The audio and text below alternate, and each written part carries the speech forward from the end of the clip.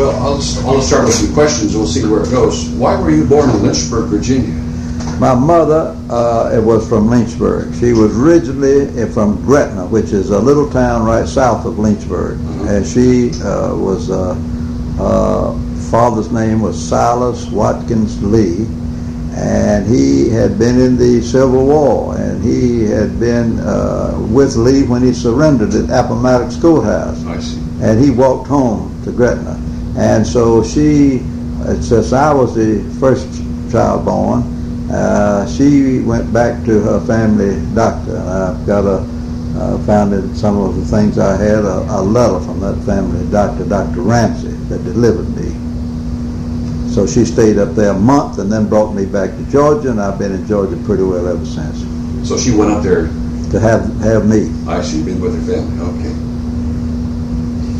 You spent 3 years at the Citadel, and that's 2 years. That's in Savannah. No, in Charleston. Charleston, South Carolina. Okay. Why the Citadel? Did you get military?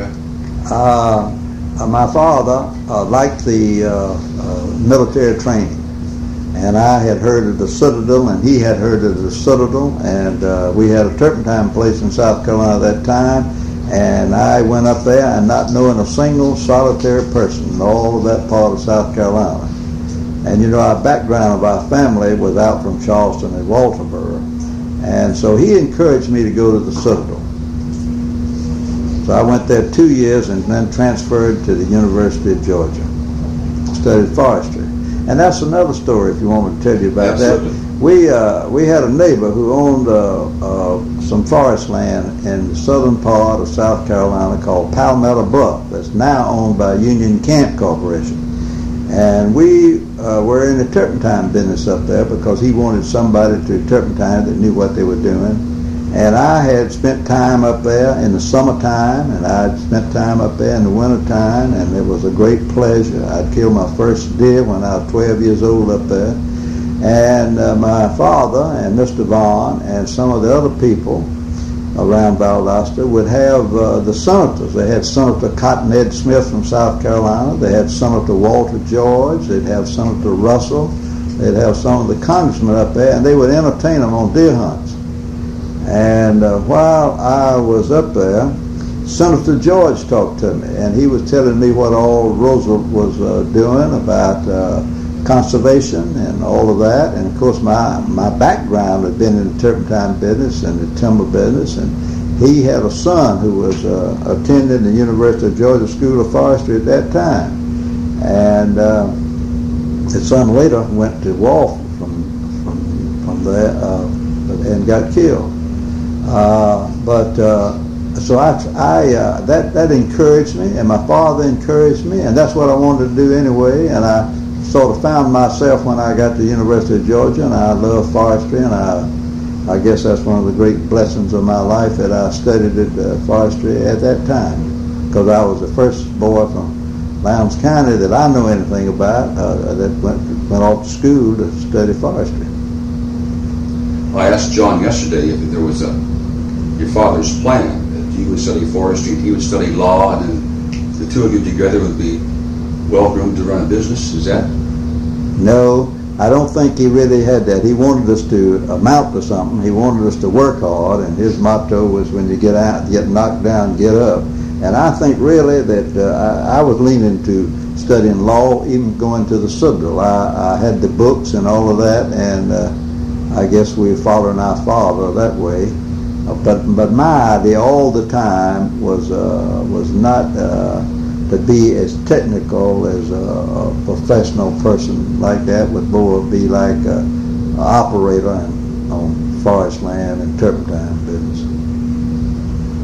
What were the issues when you were in forestry school? I mean, the New Deal obviously was an issue for everyone, but use of fire, I mean, what were the controversies then? Or were there controversies? Well, really, we had the beginning of a forestry school at the University of Georgia. We didn't have really very good facilities. A lot of our books were translated from German, and we studied forestry that really didn't pertain to what we've been doing in the South over these years. But I remember that the main issue that people talked about more and more about those kind of times, was the fact that the Forest Service was a leader in trying to have forest regulation. Right. And that was the main topic right there. Of course, our problem was that we didn't have fire protection. We didn't have the markets. We didn't know about a lot of these things that we know about now. And nobody had the money to practice forestry. Most of the books that I studied in forest finance and all didn't go up to 8%. And most of them are talking about trying to practice forestry and have a return of 3 or 4% on your investment. Sure. And but I would say that forest regulation and fire protection, markets, and the lack of money were the main points when I was in forest school. When you came home, how did your father react to his your son with all these newfangled ideas? Well, he understood that, and he was a great believer, and not. He used to quote who he said was Benjamin Franklin, says, "Be not the first to try the new, nor the last to throw the old aside." And he was progressive, and he was to some extent. And I remember very well that, of course, I guess when anybody gets out of school, they think they know more answers than they do. And I got us in the pulpwood business, and he questioned that strongly, because nearly about every turpentine producer, naval stores producer, at that time questioned whether the pulp and paper mills were going to put them out of business, because they're going to cut down the trees and they were going to utilize them all, and there wouldn't be any timber to turpentine. And we had a policy of being conservative, or he did, putting up one turpentine face, not putting two to work the tree out, but putting one and let the tree rest a little bit, put another one there, and maybe then you'd have a vein you could put another one. Because really, all the income that he and most everybody else down in this section of the country came from naval stores. Saw logs didn't bring any money. Cross ties to some extent, and you didn't have any pulpwood market, so it was mostly from naval stores that people that got something to eat and got ahead a little bit and made a little bit of money.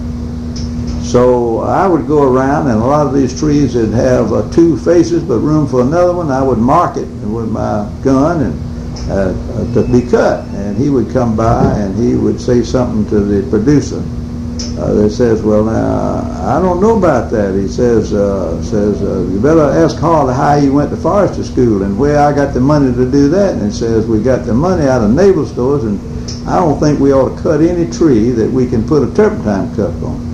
So we had discussions like that, but he was very tolerant of me, and he was very encouraging, and he carried me in every situation that I could be exposed to, really. Now, how old does a tree have to be before it's good for producing gum? Well, if it's on good quality land and a good site, I have seen them when they were 15 years old with a cup on. But that's unusual. I'd say mostly you're in 18 or 20. And we had a lot of producers. That's what broke most turpentine producers back in the 20s when oleo resin, or gum, was bringing a good price. They would turpentine trees 7 inches in diameter, or maybe less. And that was where the government stepped in and encouraged us under the Naval Stores Conservation Program not to turpentine anything less than 9 inches DBH. Is that a federal program? That was a federal program, Naval Stores Conservation Program. They came in and paid the turpentine producers to take the cups off anything less than 9 inches DBH. And so that encouraged us. So we went a step above that, and we went on some of our places and it says 10 inches and up. Well, the yield was better, so you have a little advantage from the cost standpoint. Now this is longleaf and slash pine. What? Longleaf and slash pine. And longleaf is hard to reproduce. Very hard to reproduce on most of our sites. Loblolly's not good for. No, sir. Loblolly does not produce enough oleo resin. When I was here before, I drove east from here over to the swamp, and I saw trees that had the cuts on them. Somebody was getting gum. Were those longleaf or slash pine? They'd have to be longleaf or slash. You don't see in this area at all. Now, when you got over in Alabama, every now and then they would have a loblolly pine that they would call a rosemary pine that was a fast-growing, old-field loblolly pine. And they'd put a cup on it, but they wouldn't make much gum. You'd go broke doing that. And we didn't have many loblolly. In fact, while I was going to forestry school, I came home one year, and of course, you know, we didn't have a lot of work for our turpentine laborers to do in the at certain times of the season. And he and the manager had them girdling loblolly pine because we wanted to get rid of them. They did not produce gum. And now loblolly pine is the most important pine tree in Georgia. There's no doubt about that. Sure. Well, when did the big companies come that made lumber or paper? When did trees become more valuable for lumber and paper other than gum? Well, the paper business started moving south about 1930 or 31. The first mill that I know anything about that we could do anything with was International Paper Company, the Southern Craft Division at Panama City, Florida. They started operating in 31 or 32. But that didn't amount to anything. They had all the wood they wanted right around the plant, so we couldn't ship to them then. So I guess that the first pulpwood, after Union Camp started, and they started up in 36, and then the mill that we got connected with more and more, National Container Corporation, started up in 1938 in Jacksonville. So I would say that we became acquainted. I graduated from forestry school in 1937, so I was aware after I got out of school. In school, we were not really subjected to much timber cutting from a pulpwood standpoint or paper mill. But we started cutting, and I've been in the pulpwood business, and our company's been in the pulpwood business continuously every week since 1938. I believe that's a record with the most any company. And we've shipped to Savannah, we've shipped to Brunswick, we shipped to St. Mary's, we shipped to Jacksonville, and we shipped to Panama City. And I'll tell you later about what the mill, we got the mill here in this county and all that. To be sure that I understand, when you get involved in pulpwood and you're also producing gum, are these the same species, or you're going loblolly pine for pulp and longleaf for gum? No, at that time we did not pay any attention to our loblolly pine as such. We wanted to always have slash, so we would have alternate source of income. And slash was easy to plant. Longleaf we didn't know much about planting that, but we went out in the woods and dug up slash pine where it would come up really thick in some low places and planted them. And we planted them further apart, and our purpose was to grow trees that we could produce gum from. And so there were no nurseries yet. Not then to speak of, and a little later on there began to be more and more of the state in the late 30s. But we were still. It was slash and longleaf, and more slash than anything else, because slash was so easy to regenerate, much easier than longleaf. I took forestry in 1950, studied forestry, and all I remember longleaf was leaving it very difficult to regenerate. Well, we're liking it better and better, and we're doing more and more of it, and we have learned what not to do pretty well, and we've got some pretty good stands of longleaf that we planted now, and we like it because we can control burning so much quicker, you know. Yeah. I didn't know that you grow longleaf successfully. Oh, yes, you can now. Yeah. And it's surprising. So. Well, there's a lot of companies in the family, and the names are confusing to me. But let's go back to the original naval stores company that your father started, and that still exists, right? But you don't do naval stores anymore. No, sir. We quit. This was the last. We sold our naval stores plant back 15 years ago. We wound up. That was a sad day. Who did you sell it to? sold it to the government of Honduras. And they came up here and took it apart and numbered every piece and shipped it down there, and they said their purpose was to create employment. Their trees didn't run that good, but they took it and they put it up, and the last account I heard, it had been running now. What's the status of it now? I don't know. I didn't know there was a market anywhere in the world for the old type naval stores. Well, that's right. There wasn't much, but they came up and wanted to buy the plant. If people like me read about the history of forestry in the South, we read a lot about Charles Hurdy. Yes. The Hurdy Cup and all the way to naval stores, and then what he did in newsprint. What did you think of Hurdy at the time? If we look back and we can see he was important, but did you know that he was important when you were in school? Well, I met Dr. Hurdy. I met him and was with him on several occasions, but I never shall forget the time that he came to Valdosta, and we had a meeting in the courtroom of the courthouse, the county courthouse.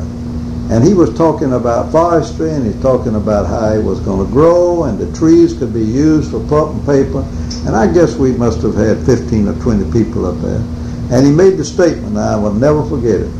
He says, the great hindrance to growing trees in South Georgia and in this area is that the turpentine people who burn their woods, or they didn't say control, he said burn their woods every year. And we did back in those days, because the turpentine operator had such an investment in those cups and gutters and nails and gum in the cup, and those turpentine faces would readily burn. So we would weed around the tree. They would use the word wed, and you'd go about this far all the way around, and then you would burn the woods and hoping those faces would not catch. And he said the greatest hindrance was wildfires and the turpentine operators. But earlier he was very important to turpentine. Oh yes, because when he was at Georgia and all, he was the one that developed the Hurdy Cup, which was a clay cup. And the cup in the gutter system, metal galvanized gutters, he was right in the forefront of that. And see, we could take those clay cups and we could make the highest grade of rosin, which always brought the most money. So we used more clay cups, which we call the Hurdy Cup. So the clay didn't contaminate the right. Later on, somebody figured out that we could use glass even better, so we jumped on that wagon and we ordered some. And I guess it's the first time that I remember that we had a freeze after a rain, and there's water in the bottom of them. They were sort of so they could expand that way, but that water froze, and the next day it warmed up in the middle of the day, and then we had a hard freeze that next night, and all those cups would burst all over the woods, and we worried about that a long time. But the glass company paid us back the cost of the cups, and then we had to go and put the Hurdy cups down too. But the Hurdy cup would break too. But in the wintertime, we would turn it at an angle so that the water, so instead of the cup hanging like that, perpendicular to the tree, it would hang at an angle. You had a little nail you'd put under it, and then that way, if it froze, it would have plenty of open space that it could expand the water. What was the capacity of a cup? A pint or a quart? Now, later on, we did have some cups. You've seen cups, haven't you? I mean, no, I never have. Oh, you haven't? I've seen pictures of cups. Well, let me see if I haven't got something. Good. All right. Look at your museum here, huh? Yeah, I got. Now, these are some of the later cups. Now, this is aluminum. This is old aluminum, and this is aluminum, and this is what we started using later, and this is plastic. But I had some clay cups in, and John Jay's got some over there at his office. I don't see any in here now, but we've got some over at his office. This is the cup that we put under there, and we put gutters. Now, we used a galvanized cup, which was cheaper. Now, how did this hang on the tree? So the nail head goes under the rim? We put a 20-penny nail underneath the cup, just like this in a tree, and it would sit like that, and it would be tight up there next to that galvanized gutter. Looks like to me it would fall over or something. No. If a bird landed on it. No. If you put it, see, you got a, we call it an apron, and then you had a gutter to bring it down there. The gutter up there. It's a gutter. So you put it up there to that, and then it couldn't move. Yeah. Now we would fuss it out of labor all the time to make sure that he put it up there in a fashion that wouldn't happen. A lot of times now they'd be in a hurry, and it would lean a little like that, and we'd have to go by and straighten them up or get on them or buy it or do something. Okay. I see. Is this called a hack? What is that? That's a hack. Hack. The paper mill gave me that. They went down and bought the timber from the people who had an agreement from the Crown down in the Bahama Islands. And they'd been another company had tried to turpentine down there. And they found out that timber would grow to about 80 or 9 inches in diameter. And then it would really slow down and it would be hardwood. And the turpentine business, they just couldn't, it wouldn't run. You don't want hard, you want the sap part. Sure.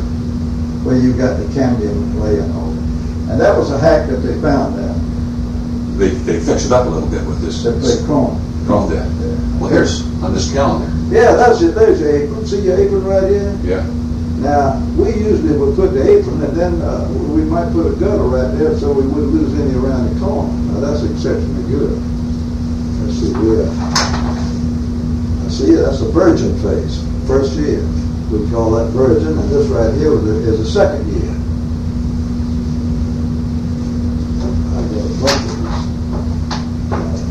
That's first year, that's later in the year. See, you put on, we put on one street, we put on 30 streets a year. Did you, 50 years ago, did you go that low in the tree? Yes, sir. Yes, sir. 50 years, yes, sir. Because I've only seen the photographs, I've only seen them up waist high or something. We always went down as low as we could back then. Now see, this one right here was up a little bit, but that shouldn't have been that high. It should have been down lower than it could.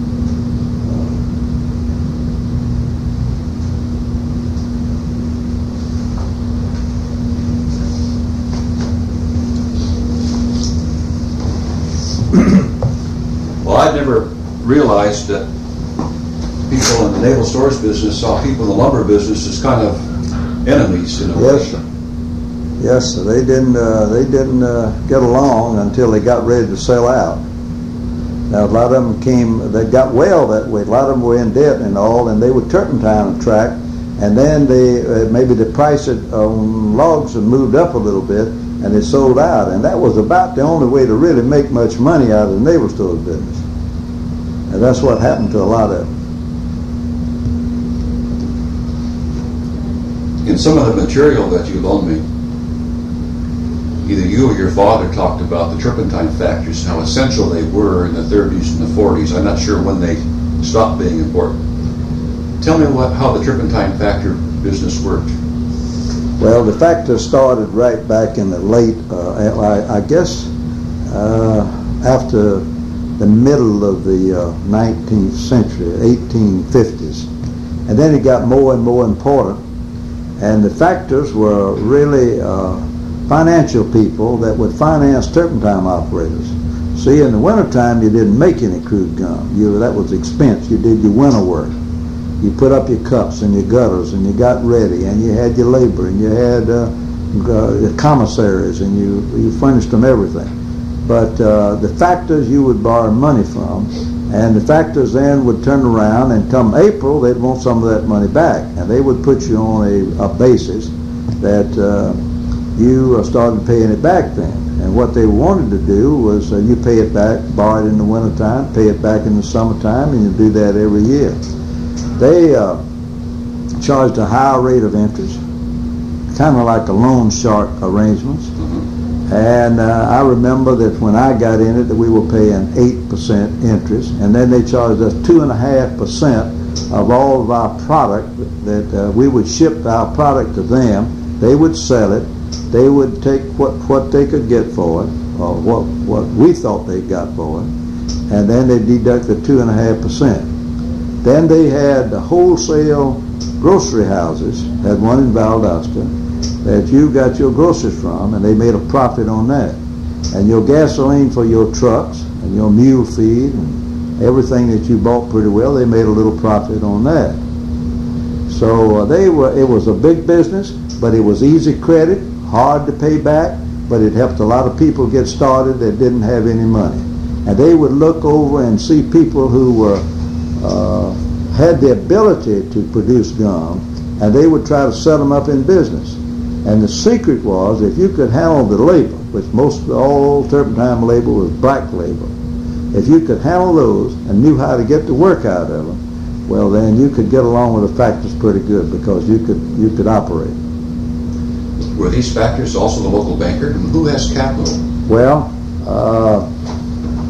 they were one factor got most of his money out of Chicago. I remember Fentis company had Consolidated Naval Stores Company. They were a factor.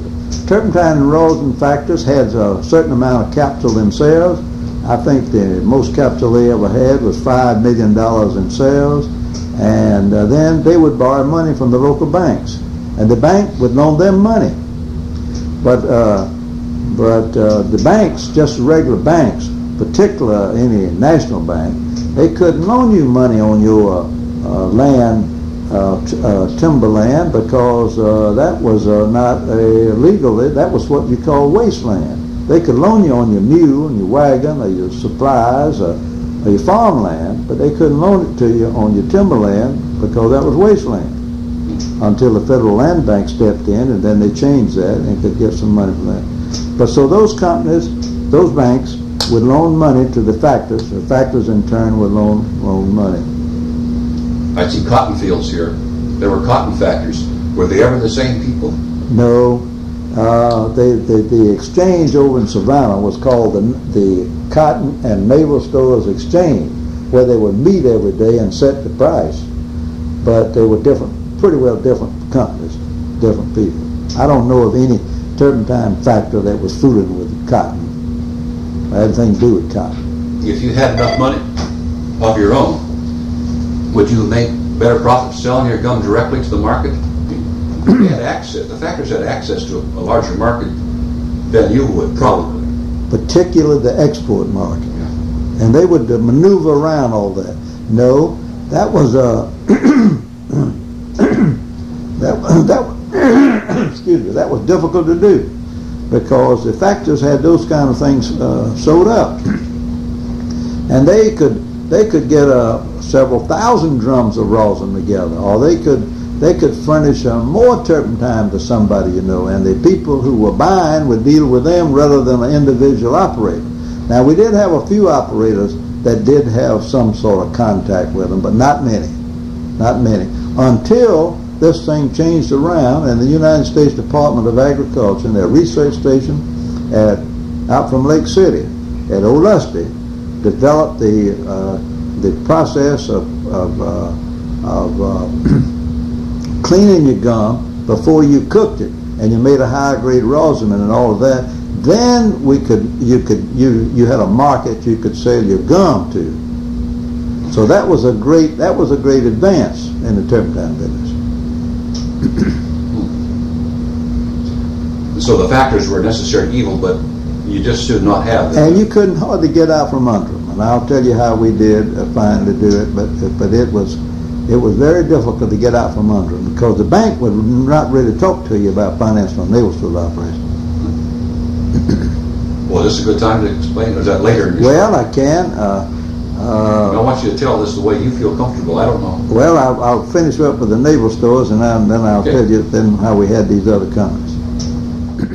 Okay. Well, I don't know enough about naval stores to ask what more questions there are. So go ahead, and tell me more. Well, it was a good business, and a lot of people who knew how to work the labor made money out of it. Most of the money, you'd have good years and you'd have bad years, and some of the people, I used to have a standard saying, said that we had people here that buy the biggest car they could buy one year, and the next year they couldn't even buy a license plate for it. And that was the way it was, ups and downs. And the market was manipulated a good bit by the factors and the brokers and the exporters. What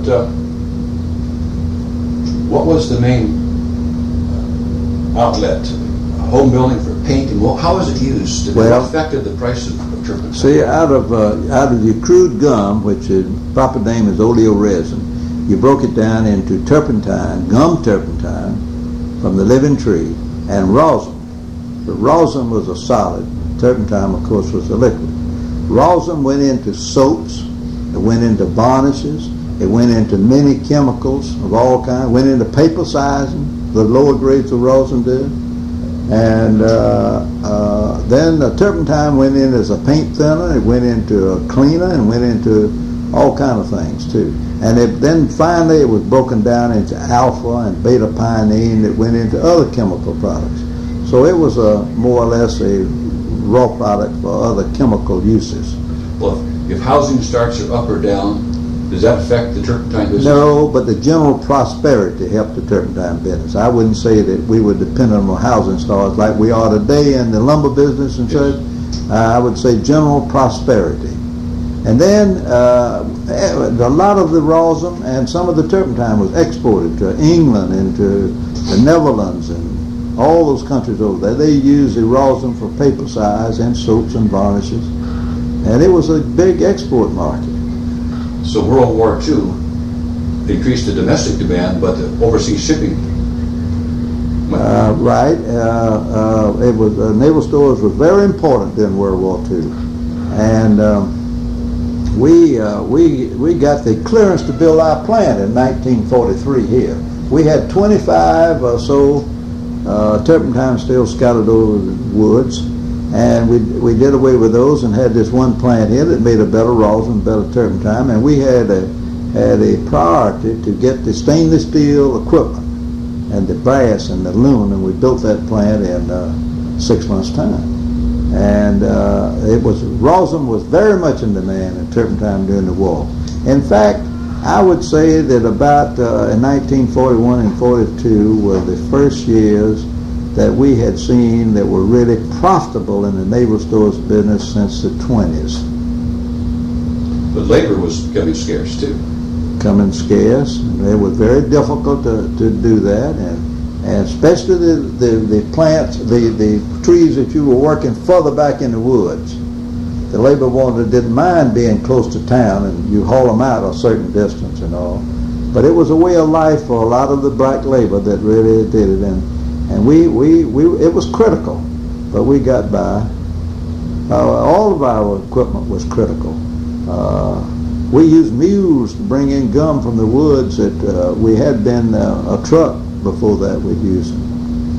Because of the gas and tire shortage. Gas and tires, and we had a full mule team that were down in the woods as you went down towards Fargo there, that would go out 10 miles, and they would make 2 or 3 trips a day to bring in 6 barrels of gum. A barrel of gum weighing about 500 pounds. So it was important. And then see the American Turpentine Farmers Association, which I'm sure my brother John talked to you about, that my father. No, we didn't talk about this. I want to talk to you about that. Well, it was formed in 1936 because all the turpentine operators were pretty well broke, but the thing that really broke them was the fluctuation of the price, manipulated by the factors and the brokers and the exporters. And so you would start off the year and you'd have your expense at this level, and the price might go up a little bit, but then it might come right back down before the end of the year, and that's where they would make their contracts and make money on it.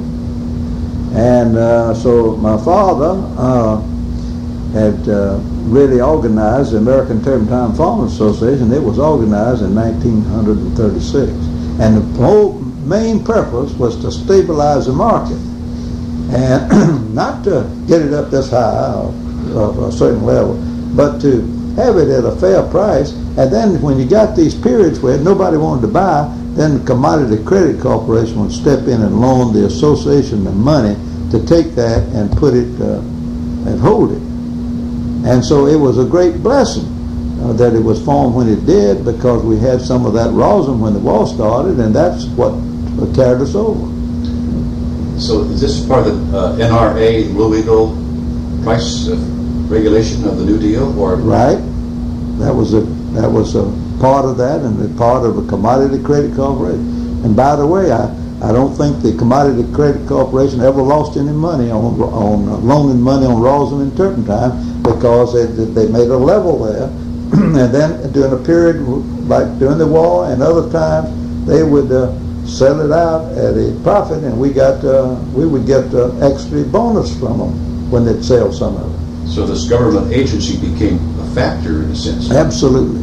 They didn't furnish you, they furnished you a price on the product that you produced, for no other purpose. And then you had the Naval Stores Conservation Program, which was developed or promulgated or whatever you say there for that about this same time, and paid you if you quit turpentine in those small producers. They were talking about more conservation, growing more trees, getting trees bigger for pulpwood, lumber, anything it could be used for. So those two things helped us considerably. But the turpentine business was a way of life. Just about every location that you went through going from here to Fargo, or going from here to Savannah, or going to here to Jacksonville, or anywhere around here, was pretty well started by somebody in the turpentine business. You can just name them as you go down the road. There used to be a turpentine still there. They turpentined so long, and then they sold the timber, or some company bought the land, and they sawed logs out of it, and then Pulp and Paper Company stepped in. The naval stores industry migrated around from North Carolina into Georgia. And then went on to Texas. And then it came back. But the original growth timber did start in Virginia and North Carolina and came right on around. And then after that was a turpentine route and sawmill route. Then it started back, and it never did really build up that much in Texas anymore, or Louisiana. But it did a little in Mississippi, did some in Alabama, but not as much as it did Georgia, South Georgia, and North Florida. In South Carolina, a little came back better. Well, the federal government is a mixed blessing, though. It also deals with wages, but it has a price support system, so I guess you have to take the good with the bad. Right. But I would say that the program was handled, and I don't remember any scandal about it at all, and they handled it with less expensive than it could be handled any other way, and I think it added stability. And it helped us get started on growing more trees and practicing forestry and conservation. So I would say that's one program that I just couldn't criticize. In the 1930s, when a tree has given up all the gum it can, I don't know how many cuts you can put in. Were they then cut for lumber? Well, there was a semblance of cut for lumber.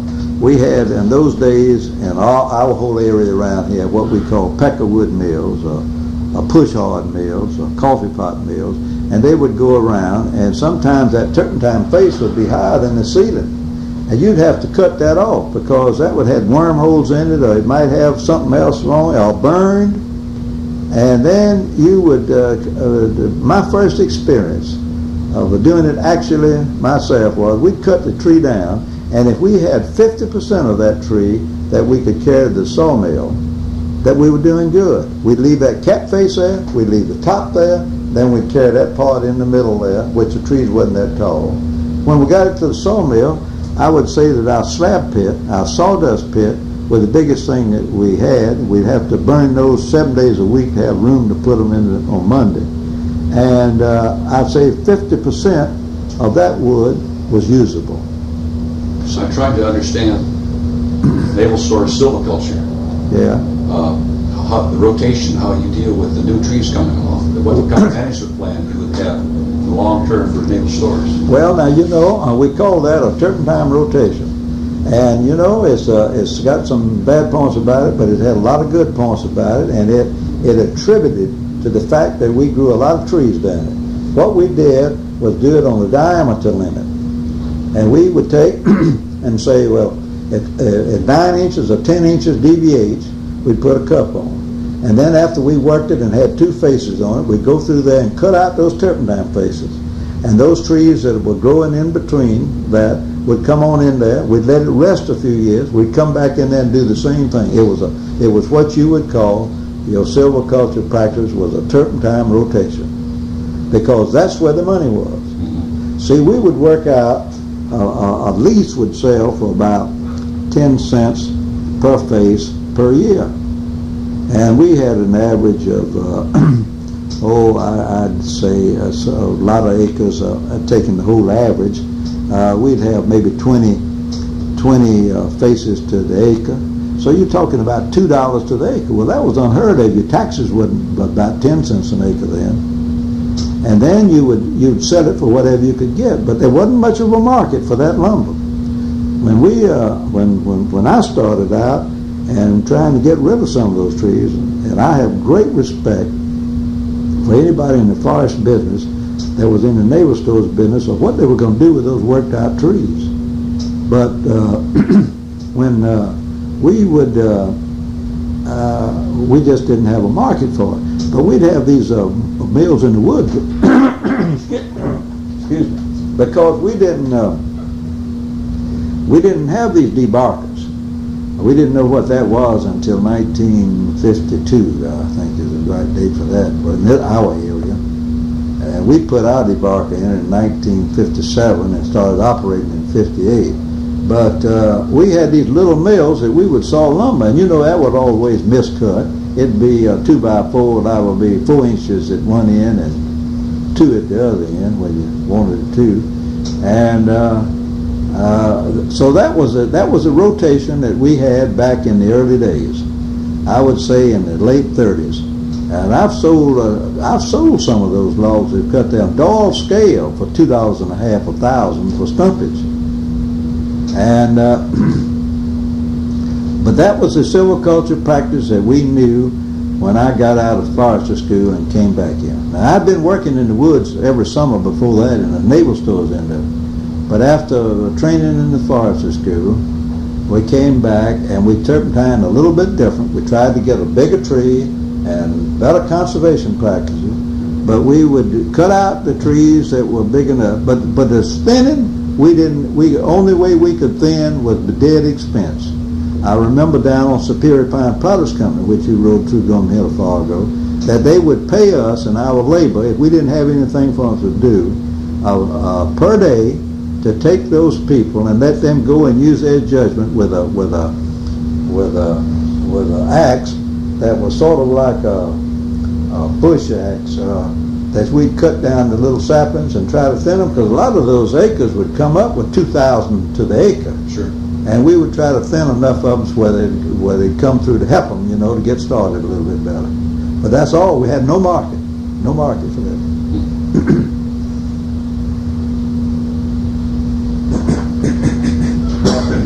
After the war, when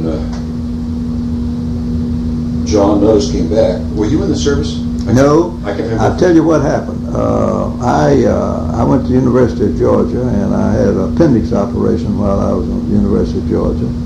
And some way or another happened that they left a little leakage, and I had a tumor growth that came on my intestines right at the location of where they cut my appendix out. And I had quite a time. In fact, it was a very serious operation, and they had to cut out part of my intestines and bring them back together. And when they classified me 4F. Nice. Although I had been in the military in ROTC at the University of Georgia. I was in the cavalry there and in the military at Sullivan. So I did not go, and my 2 brothers did go. Well, after the war, John was telling me yesterday how you started consolidating all of the different pieces into a single company, and you're looking to the future, but at the same time, they're starting to make naval stores as a paper product, byproduct. That's right. Did you see then that at some point it was going to put you out of business? Well, we didn't see it at first, because everybody would tell us, chemists and all, said that, well, their sulfate turpentine just would not take the place of gum turpentine. They didn't smell alike, they didn't look alike, they didn't necessarily have all the same properties. And we thought that we had a superior product. So at first, we wasn't worried about that too much.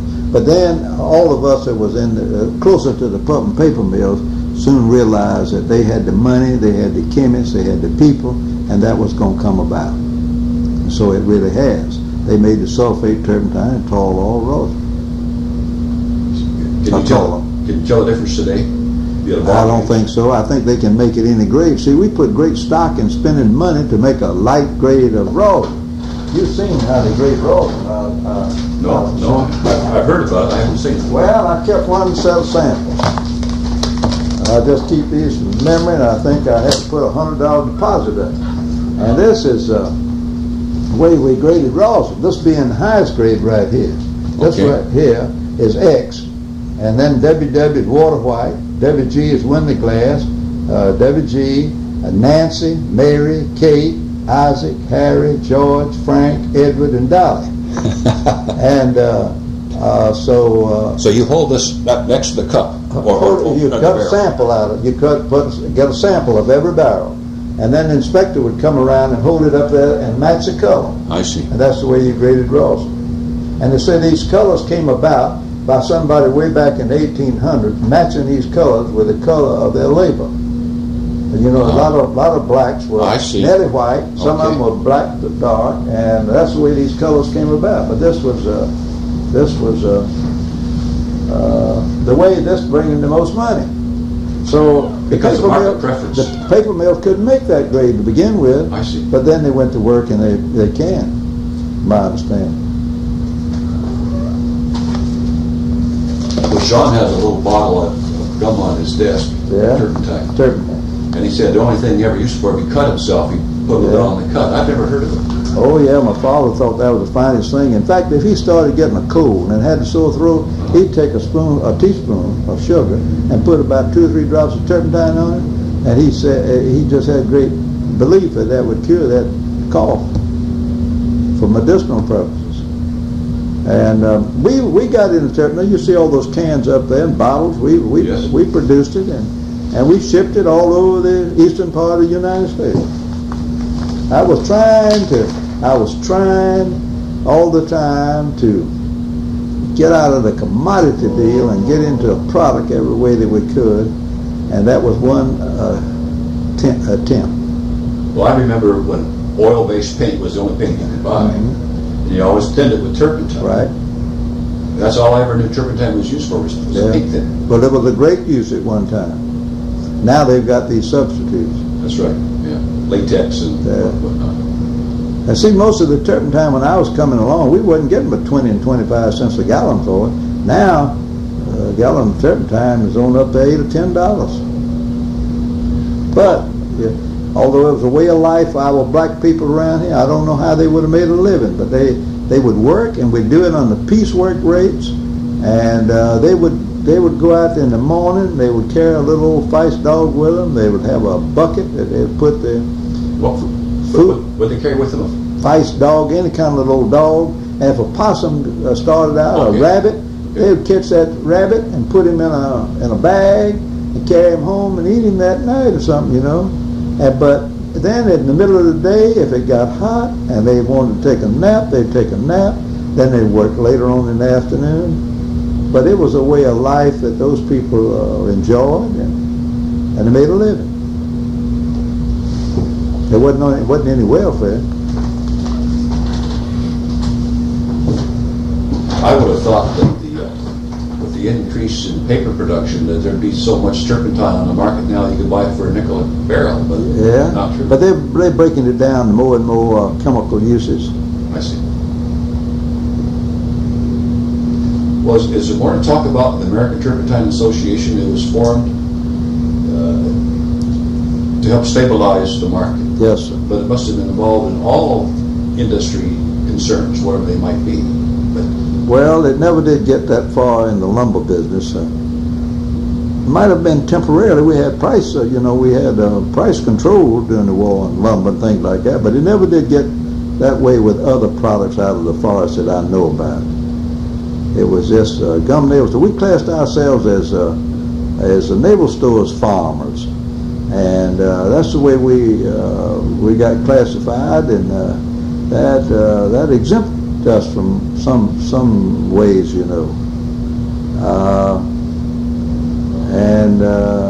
three farmers. And but the program really helped and stabilized naval stores. Was it after the war that you got really involved in lumber and posts and so forth? Well, no, I'll tell you, well, I guess you could say that, but we had always been in the lumber business. In fact, I saw a report here where my grandfather had shipped in 1908 14 by 14s in a car to Jacksonville from a place down below Fargo at Council. So we had been off and on, and we'd had that track, and we had dealt with these peckerwood mills, and that's about all we had around here. All the bigger mills were out around here. They couldn't bring these smaller logs into the mill and then make the slab piles and sawdust and bark piles. They didn't have any market for any of that. And we would use those little mills, and I would sell that lumber, and then later on I brought them into the plant here and had a planer mill, and then we would separate it. We had a sorter, and we would separate what we'd make, mostly dimension, some boards, but mostly dimension. And we made good quality because these turpentine trees, you know, you'd slow the growth down by turpentine, and your grain would be dense most all the time. And it was good quality, no size to it to speak of. So then after we would address that and ship it, and just one thing led to another until the development of the debarker. And then we put that in and put in a bigger mill, and now we bring our logs in, and we go out nearly about 100 miles from Valdosta and bringing in logs. Certainly 75 is no problem. We got good road system here, and we bring them in, and now we 30% of our sales from our lumber operation are byproducts that we used to burn and hire people to burn them during the night and during the weekend. What affects the market for posts and piling? Just the overall economy? The overall economy is, however, the pole business, utilities, telephone and electricity, have been fairly steady, but I'd say it slows down in periods when housing starts to slow down because they use a good many in the distribution of poles. We are not producing the bigger poles that the utilities did use. They're using now concrete and metal and other things, but our distribution poles are out to the individual houses and places like that. It's been fairly steady. But I would say, depending on the price of cattle, it affects your fence post business considerably. And so the market is really up and down, and it's not very stable. But we've been in it a long time, and we've got we have a good marketing setup. We started off where we were doing business with brokers and things like other setups that we discontinued because we wanted to get closer to the market. How far do you ship most of your stuff? I would say most of our stuff is Florida is a great market. You know, they say that Florida is a user and not a producer. And being in Georgia, we're sitting right here on top of the Florida market, and we can produce here in Valdosta, and we can leave here early in the morning and be in any part of Florida that day. And that's working out well with us. I would say that our biggest market, we have a plant in Tennessee that goes into Ohio and Indiana and Illinois and West Virginia and up that area. But here in Valdosta, about 500 miles in pretty well every direction. I'd say generally our biggest market is south of us. Florida has not been a producer of lumber. It's been dropping off all the time. Poles the same way. Florida is becoming more bigger state. They're not really encouraging the industry either. And so I think that our market is developing more and more south of us. But generally 500 miles take care of it. Why we have shipped to Maine, and we're doing some export business. Out of Jacksonville, where do you say? Well, we do out of Fernandina, we have out of Jacksonville, we do a little out of Brunswick, we do some out of Mobile, we do some out of Savannah. Are you still, is the company still involved in land acquisition? Well, yes, sir. We do not say no. We buy from time to time, and we're not buying as many tracts now as we have in the past, but it's mostly filling out where we have a tract that comes on the market that's contiguous to what we have, and we still look at it and buy. But I would say that where we used to buy 8,000 and 10,000 acres a year, we're down now to 1,500 to 2,000 acres ordinarily. Do you sell any land? Well, we are contemplating that because we have a good bit of land that we have accumulated over the year that's in the city limits or adjoining the city limits of some of these smaller towns that we, if necessary, that we think that we ought to sell them because it probably demand is there, and we ought to take that money and put in our reforestation and maybe other lands. So it's more urbanizing this. More all the time. We get more and more people to move in South Georgia and North Florida, retiring from north and south of us. And I think we're going to see more and more of that. Well, These towns are getting bigger. Valdosta is tremendous growth. I talked to John about this yesterday. But you must have been approached or thought about selling the whole company to Weyerhaeuser or Georgia Pacific or Union Camp at some time.